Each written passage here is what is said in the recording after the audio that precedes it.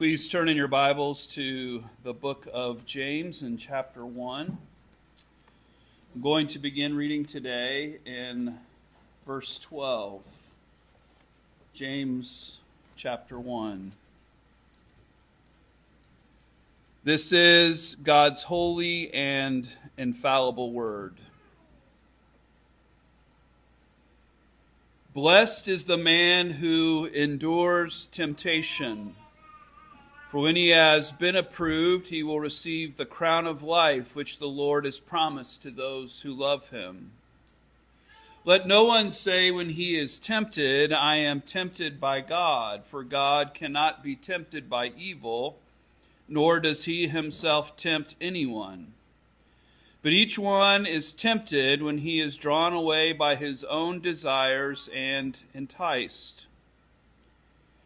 Then, when desire has conceived, it gives birth to sin, and sin, when it is full grown, brings forth death. Do not be deceived, my beloved brethren. Every good gift and every perfect gift is from above, and comes down from the Father of lights, with whom there is no variation or shadow of turning. Of his own will he brought us forth by the word of truth, that we might be a kind of firstfruits of his creatures. So then, my beloved brethren, let every man be swift to hear, slow to speak, slow to wrath. For the wrath of man does not produce the righteousness of God. Therefore lay aside all filthiness and overflow of wickedness, and receive with meekness the implanted word which is able to save your souls. May the Lord be pleased with our consideration of his most excellent word. Please pray with me now. O Lord, I pray that you would instruct your church today through your word and the power of your Spirit. Illumine our understanding, that we may see our responsibility and duty to be diligent students of the word and practitioners of it, because we have been given so great a salvation. We ask these things in Jesus' name. Amen. Please be seated. Thank you.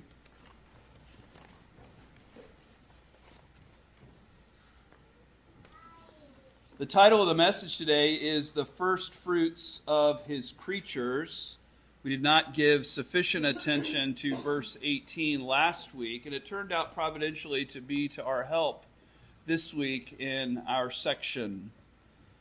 The title of the message again, The Firstfruits of His Creatures. Under that heading, the first point for outline consideration would be our salvation is of God. Our salvation is of God. And second, we must receive the word with meekness. Our salvation is of God, therefore we are the first fruits of his creatures, and it follows that we should receive his word with meekness. James has supplied to us some milestone markers of Christian maturity, little measures that we could evaluate our own progress in the faith. The first marker that he gives to us is found in that first section, verses 1 through 11. How do you respond to trials? We're called to count it all joy.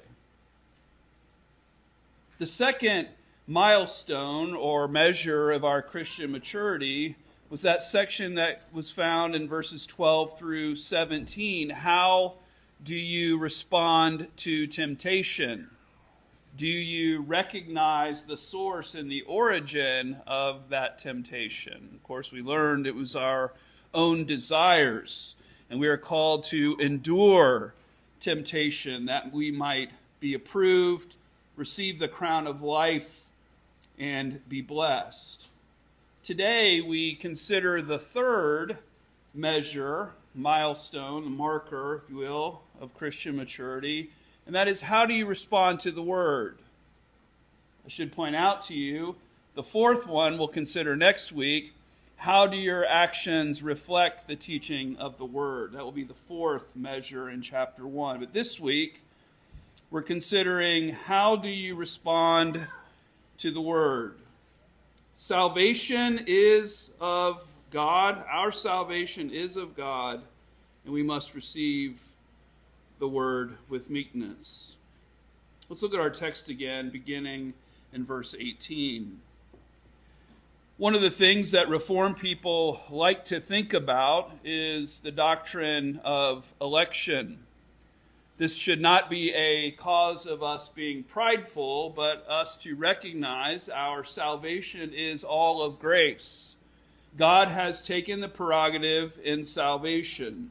He has ordained and elected some to salvation, and he has sent a Savior, the Lord Jesus Christ, to redeem every single one of them. And in this we rejoice that we are privileged as the people of God to be numbered among the elect. We've done nothing to enter into this place. The Lord himself has done it. He has brought us to life. He has given us salvation in his Son.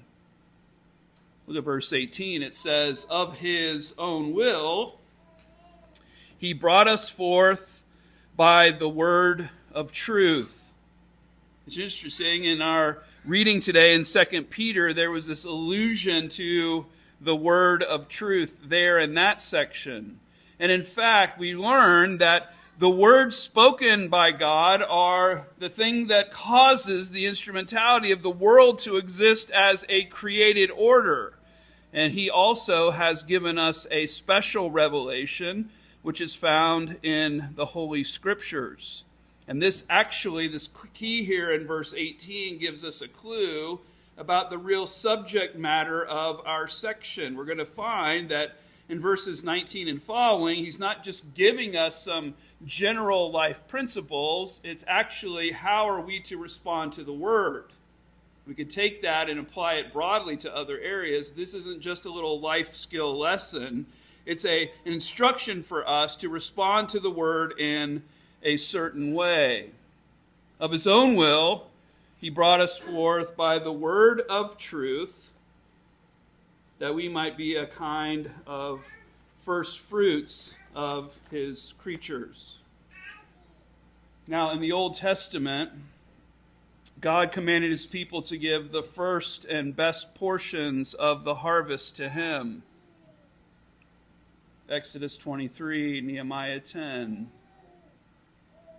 By giving those first fruits as an offering to God, his people acknowledged that all that they had came from him. This is very important. This became one of the important feasts, as you know, of the Jewish people.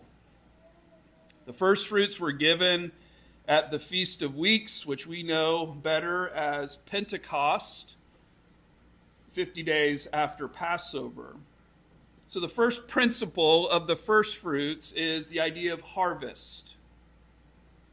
The second is a nation. Israel itself was considered holy to the Lord, the first fruits of his national harvest. Jeremiah chapter 2. Thirdly, the idea of first fruits is applied to believers. Trying to understand what this text means in verse 18. Believers, the first converts of a particular area were called the first fruits. Romans 16, 1 Corinthians 16. Here in James, the new birth is experienced by those early Jewish Christians and is a preview of how he will make all things new in the new creation in Christ. Some of James' audience members might have been there at Pentecost. They might have been the first fruits of the gospel administration. They might have been the first converts to Christ in that way, in this preaching of Peter and the apostles during that celebration of Pentecost. There's another consideration when we think about the first fruits, the Holy Spirit. The Holy Spirit has been given to us. He is the first surety of a future glory. So embedded in this idea of first fruits is the practice, the very worship of the people of God in the Old Testament. It's now being applied in very powerful and impressive ways in the New Covenant as the gospel goes forth and men and women and children are coming to Christ. But finally, and maybe most importantly, Jesus is the first fruits of those who have fallen asleep. 1 Corinthians 15. As the Old Testament first fruits symbolized and consecrated the entire harvest that was to follow, Christ's resurrection was the foretaste of the resurrection of all believers yet to come. His resurrection is our assurance that we too will be raised and receive glorified bodies. Now look at verse 18 again. We have been born of God. Think about John's Gospel, chapter 3. We have a new birth in Christ. He himself has birthed us. He's the one who's brought us forth by the word of his truth. And he's done this, at least in part, that we might be a kind of first fruits of his creatures, that we might be consecrated to his service. So it follows then that there is a kind of behavior and conduct that should characterize the people of God. And that's what takes us to the bulk of our section here, beginning at verse 19. So then, my beloved brethren, the language here is of familial, loving, paternal care, again from James. He keeps urging them, admonishing them, but he has behind this pastoral love and concern and affection for his people. He says, every man should be swift to hear. How should we hear the word of God? We should be eager to receive it. We should be attentive. We should be prepared. Without raising your hands, because I don't think many of you would be able to raise your hands this morning on this one, how many of you prayed earnestly that your heart would be fertile soil for receiving the preaching of the word today? You made preparations this morning on your knees that you would receive the word of God, or that you'd pay attention in Sunday school. How many of you gave attention to that preparation of preparing yourself to be ready to worship, to sing to God, to praise his holy name, to follow along attentively in the liturgy and appropriating those words as not only words on a page, but my words, your words? We should be a people who are eager, and it requires some measure of preparation to receive the word. It reminds us of the good soil in the parable of the soil of the sower ready to receive the seed planted. In Proverbs 17 it says, even a fool is counted wise when he holds his peace. When he shuts his lips, he is considered perceptive. The ancient adage goes, God gave you 2 ears and 1 mouth. You should listen twice as much as you speak. Proverbs 29, do you see a man hasty in his words? There is more hope for a fool than for him. You and I have to be people who are eager to hear the word of God. And what's going to be convicting a little bit for us today is the admonition from James means that there is a tendency in us to not hear. There's a tendency for us in our devotional reading plan. We have outlined how many chapters we're going to read in a certain day, and we read through those chapters. But do we hear the Word of God? We cross it off the list. I read my reading plan. Did I take it in? Did I appropriate? Did I assimilate that Word of God? Did my mind wander and race? Did I think of theological things that interest me to ask questions about or to question someone about? Did I think about how I might teach it or show people how smart I am theologically? Or did I receive it as the very Word of God coming from His mouth?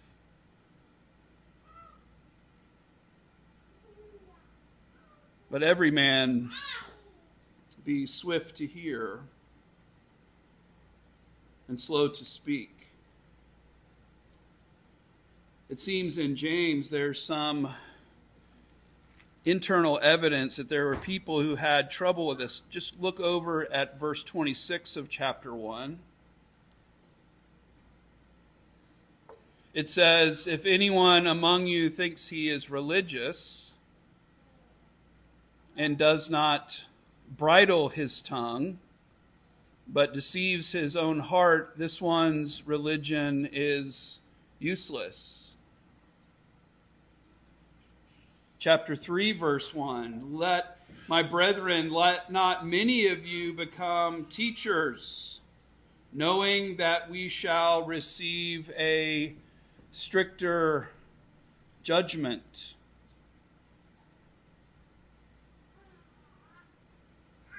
The Christian, instead of constructing or formulating our answer or cataloging our disputes, we should be disciplined to bridle our tongues and receive the Word with submission.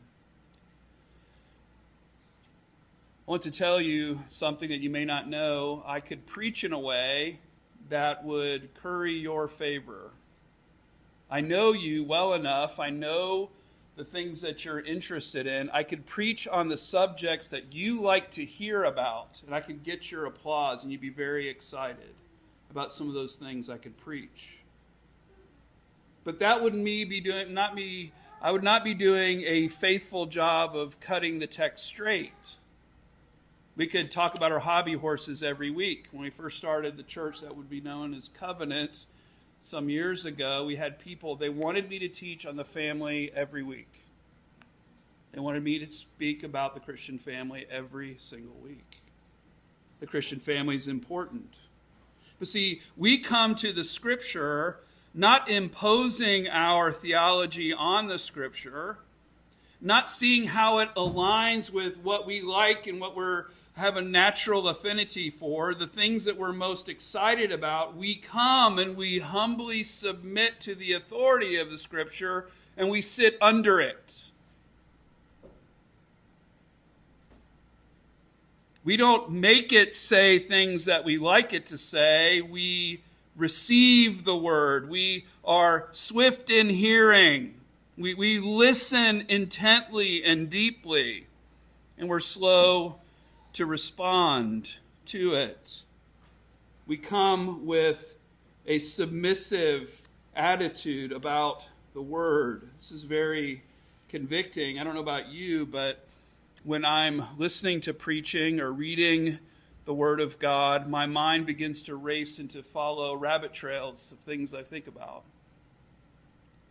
I start to think about other theological connections.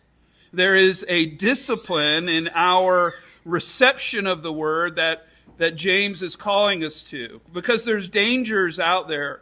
If we're not careful, we'll fall sway to false teachers.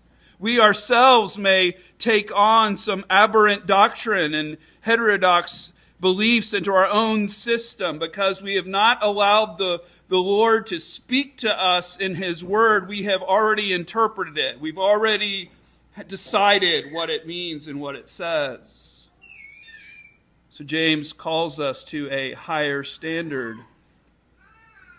Swift in hearing. It's so passive, it seems. I have this thing on the side of my head that collects the information. But there's actually activity on our part. We have to be active listeners in the Word of God. We have to hear what it really says, and we have to be silent before it, and we have to wait to speak. And there's something else that's surprising in this section, because when we think about James, we think of it as a book of Proverbs in the New Testament. We think of all these things independently, but we realize all of this goes together. Verse 18 is connected to verse 21 and verse 22 and 23. It's all about the Word and receiving the Word. And it says in verse 20, the end of verse 19, we're slow to speak and we're slow to wrath. One commentator has said, people desire to have their own opinions confirmed. I want that. We all want that. Their own ways approved. Their own likes and dislikes approved by others. In James's time, self-will, in our time as well, self-will was supreme.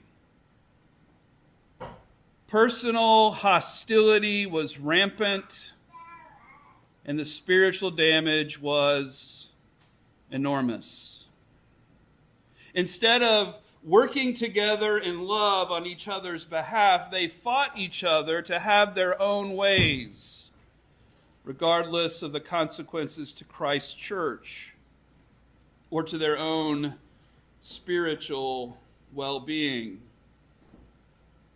James' emphasis here, this is not the quote any longer, is on those who hear the truth and have a deep resentment to it because it contradicts their false doctrine and personal sin and ungodliness. Now, when I think about anger and this word orge, I think about an outburst of rage. I remember some years ago, I don't know if my wife will remember this, but we were traveling and I was sure there's a road rage incident happening. And I was quite sure that someone might die as a result of that road rage incident. Not involving me, observing it. And I was praying fervently because the first car, the offending party, cut off the man. And he actually said, kind of waved, "I'm sorry." And the other man started being very violent and pursued him, like ran him off the road. And then he got to his window and he was shouting and screaming and basically attacking the guy through the window. I said he could get shot or he might shoot this man in this road rage incident. And if you've ever noticed when you cut someone off or something happens in a supermarket and you bump into someone, there is a burning, seething rage in people that's just waiting to come out. And this anger is deep. It's inside and it's held and it's concealed. And in a practical sense, it takes very little to set it off. But in our text today, James is concerned with a private anger when we don't like to be confronted with our sin. You and I avoid parts of Scripture sometimes. Sometimes there's preaching we don't like because it attacks, calls us to repent on things that we cherish. And so in this little list of slow to speak, swift to hear, and slow to wrath, we have a template, kind of negatively speaking, about how we are to approach the Word of God. Paul solidifies this argument very concisely in Galatians chapter 4. I don't know if you remember this. He says, "Have I therefore become your enemy because I tell you the truth?" Do we want to shoot the messenger? Do we want to avoid some part of this glorious whole counsel of God? It's because we don't like what God has to say. We could blame it on a teacher. We could blame it on something else. But we have to acknowledge that there's something in us that says, I don't like that particular teaching in Scripture. And it, in some ways, enrages us that that would be included in the canon. Of course, this is an improper view of receiving as God's children, His first fruits, consecrated creatures, the ones who have been given so great a salvation. These things ought not to be so. And so, we continue. Look at verse 21. There's another connection here that we have to make. And I've seen this in countless counseling situations and pastoral work. I've seen it in my own heart. Another impediment to receiving the word with meekness, where the goal, where we're going here, where we hope to be, is because of sin. Look at verse 21. You and I are called to lay aside all filthiness and overflow of wickedness. You and I have sin that is a great impediment to hearing the word. When Bible reading and meditation and devotion and sermons grow stale, there is almost always a sinful cause in you. We say, the preaching is not compelling enough. The teaching is not compelling. I'm just not interested. It's not really doing anything for me. 9 times out of 10 or more, that feeling, that perception of things is actually your sinfulness is a barrier to your reception of this holy word. Our first parents hid in the garden after the fall. They walked with God in the cool of the day, and they decided after they fell that they would hide their face from Him. You don't want to open up this word of God because it will bring conviction to you and will call you out on your sin. It's the very reason you need to open up this word. You and I need to purge our lives of, these are very dirty words, filthiness and overflow of wickedness,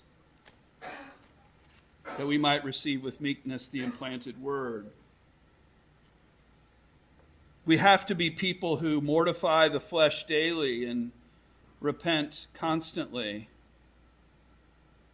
This is the only way that we would truly adopt God's perspective as our own. This is achieved primarily through the word, read, meditated upon, prayed through, preached.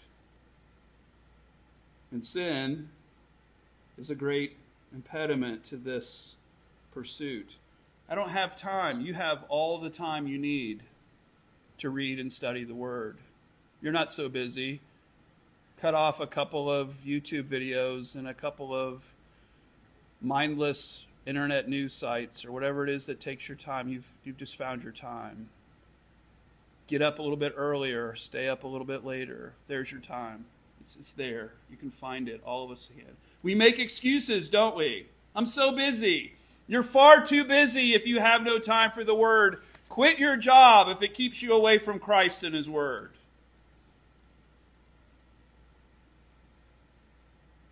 But there's something positive to think. This Word that draws us and saves us, this working of the Holy Spirit in our lives with an assurance and promise of future blessing and glory, enables us to receive with meekness the implanted word. Great commentator Albert Barnes has this to say about our section today.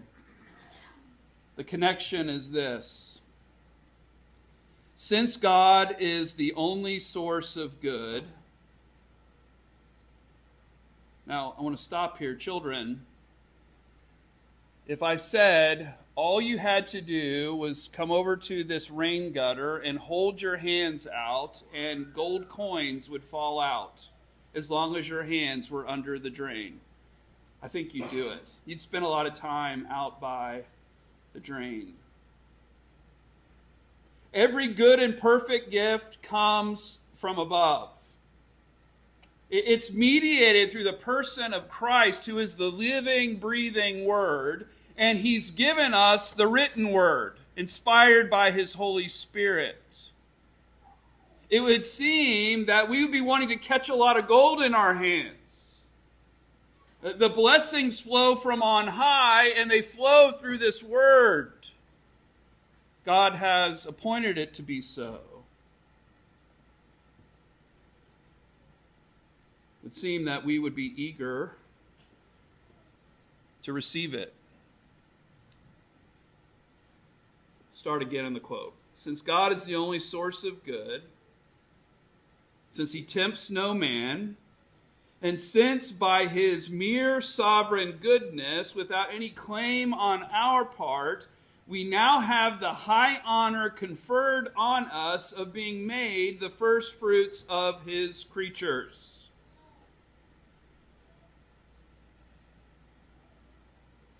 Since that is true, parenthetically I'm saying, quote again, we ought to be ready to hear His voice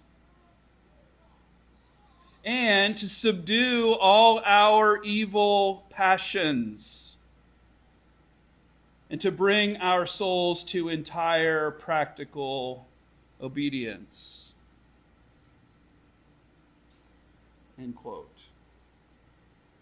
So there's this great cohesiveness in James.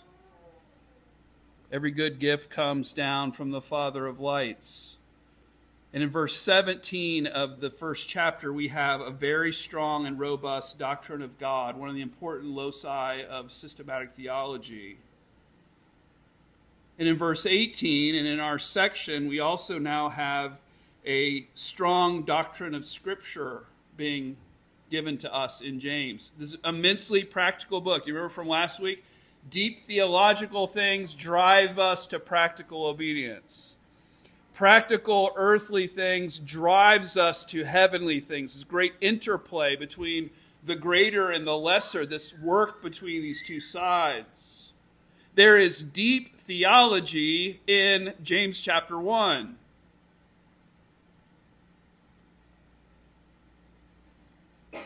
How do you respond to the Word?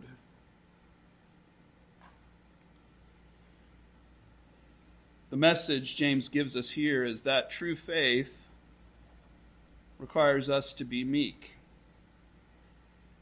to lay aside our contrarian irritability against the truth. You say, "What? I love the truth. The theological truth is what I love." And I would say, I question it because how much do you practice it? You say you love the truth. You love this deep theology, but how much does it transform the way you live every single minute of your lives?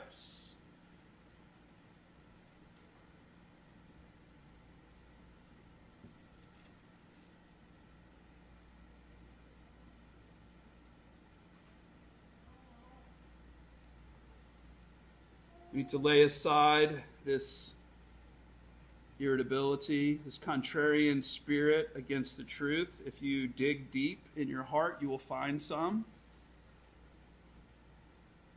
You need to put to death the pride of your own opinion and your tendency to be self-willed and every corresponding corruption, so that you might receive the implanted word.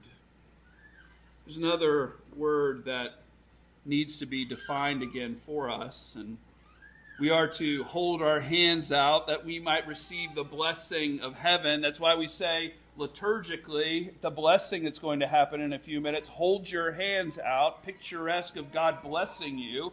Hold them wide.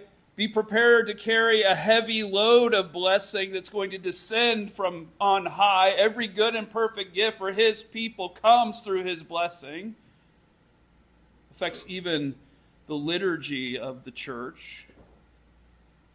How do we achieve or attain this meekness? Of course, we need the Holy Spirit to work within us.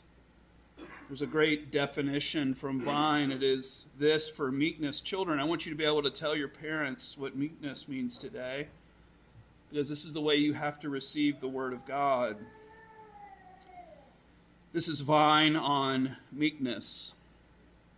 Meekness is an inwrought grace of the soul,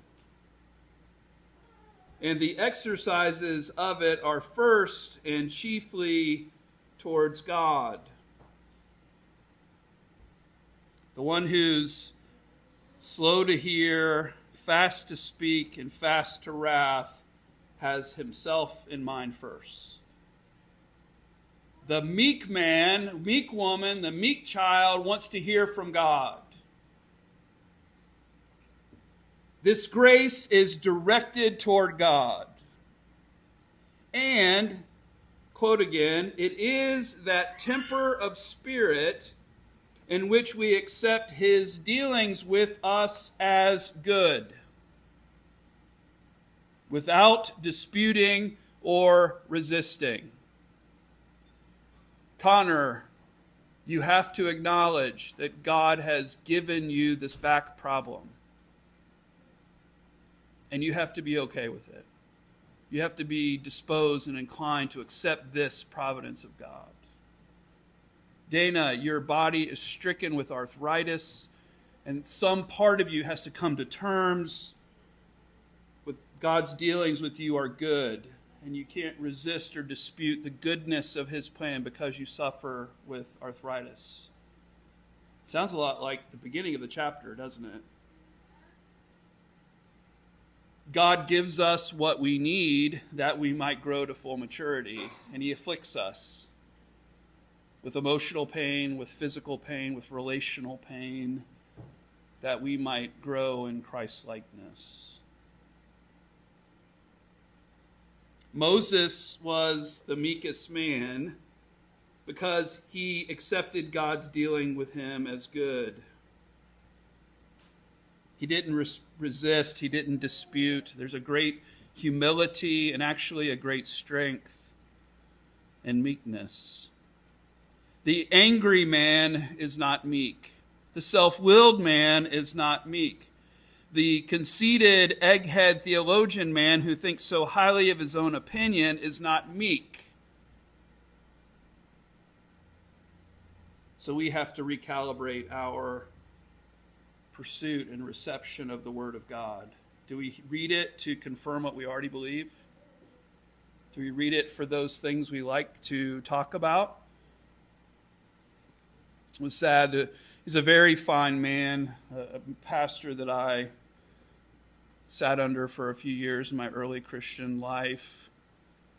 Mega church, gifted communicator. He had built into his manuscript, his sermon, applause breaks, because he knew that what he was going to say would cause the congregation of thousands of people to break out into applause.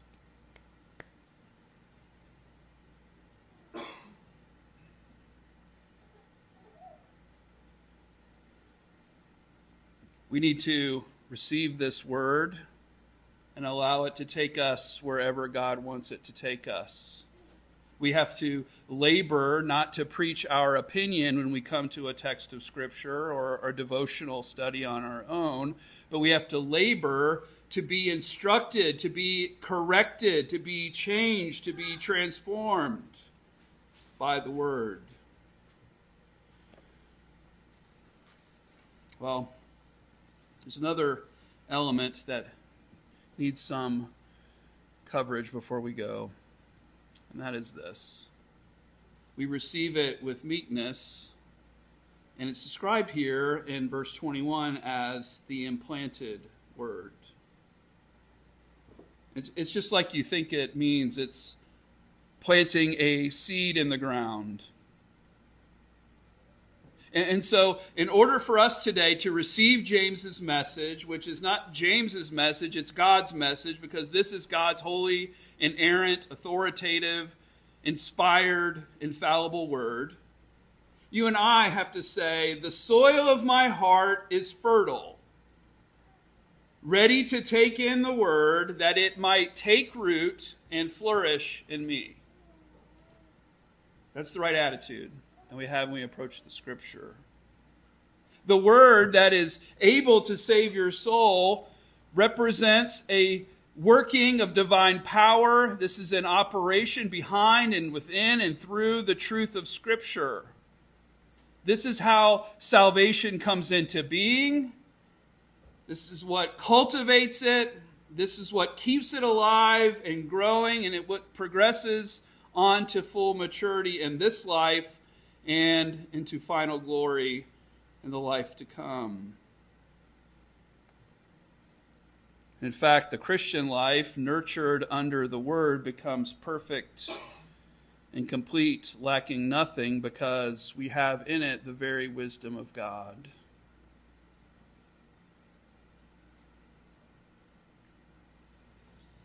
I found this is apparently a common thing that people write in Bibles, and I missed it somehow, and I think it's really fantastic. And an article I was reading on a related subject to this about the authority of the Word and the richness of the Word. A man recounted receiving a Bible, and his friend gave it to him after his conversion, and the inscription said this, and I think this really crystallizes some of what we've considered today. This book will keep you from sin, comma, or sin will keep you from this book. I'm going to say that again. Have any of you had that written in your Bible? Anybody? Is that common? It seemed it was, have you heard that before? This book will keep you from sin, or sin will keep you from this book.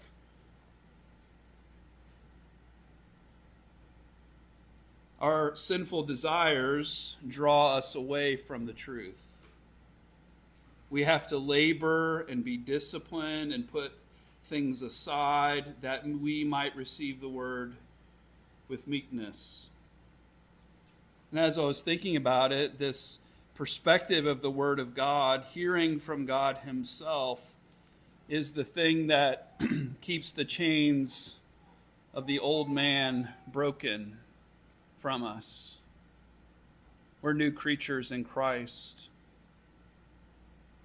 That sinful old man tries to climb back on our backs, and the Word of God keeps the chains broken.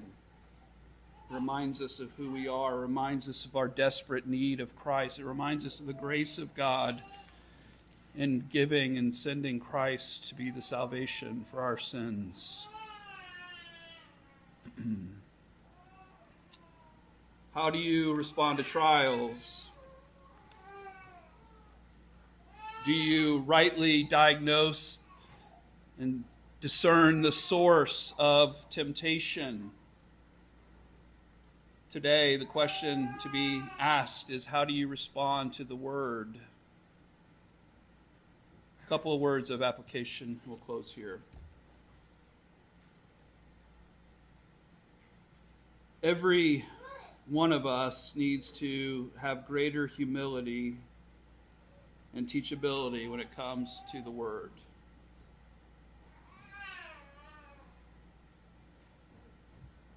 Secondly, we need to put to death those self-willed tendencies. And we need to adopt this very helpful prescription, this admonition from James, to be swift to hear, slow to speak, and slow to wrath. We're going to see in James later that the false teachers and the people who are perishing don't do these things. They are acting contrary to this.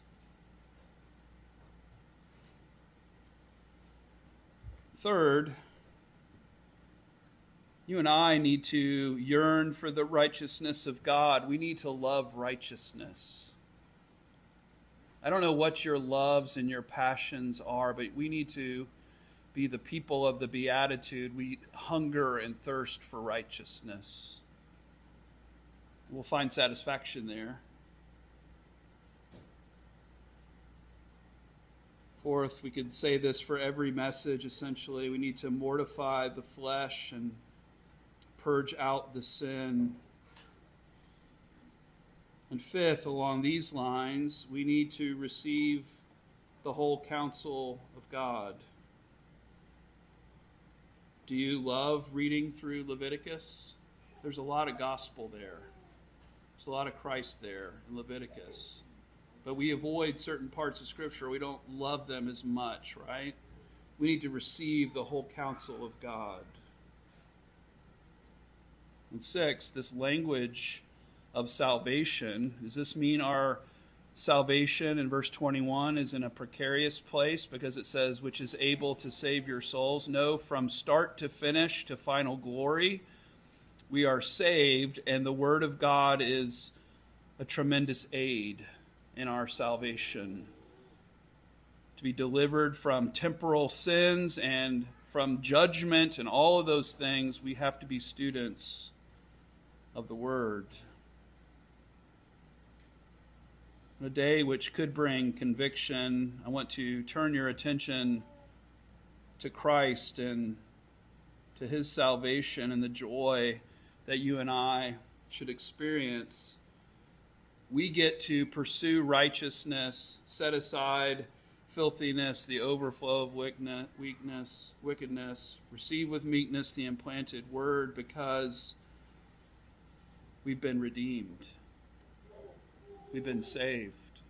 Our position is secure, and we're now going, therefore, and walking in righteousness. What a great gift for His people, that we have the privilege of pursuing and striving after holiness and righteousness. And finally, I want you to come now and keep the feast. Take the bread into your mouth and drink the wine, and like the Word of God, assimilate it into your person and be nourished by the salvific work of Christ on your behalf. Amen? Let's pray together.